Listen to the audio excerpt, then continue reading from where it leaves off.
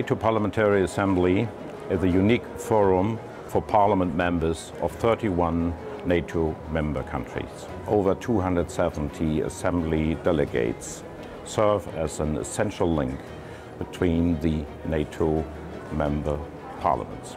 We are united behind a common set of values founded on rule of law, freedom and shared security. And we facilitate mutual understanding of shared security in the Euro-Atlantic area. This spirit is present at every meeting of our NATO Parliamentary Assembly. This is our strength.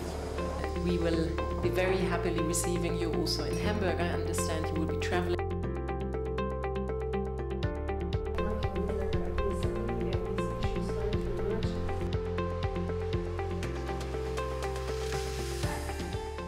A lot of what the NATO Parliamentary Assembly does is actually help members of parliament from all the NATO countries gather the information that they need to better understand today's priorities. The alliance is right now facing the most important challenges of its history.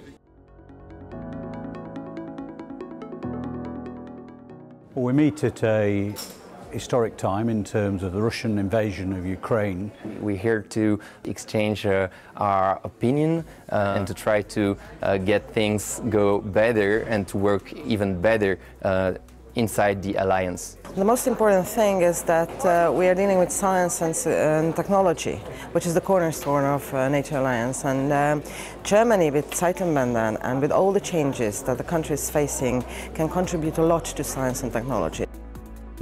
I think that dialogue that we get in NATO PA ensures that we can not always agree, but actually come to a common cause where we can.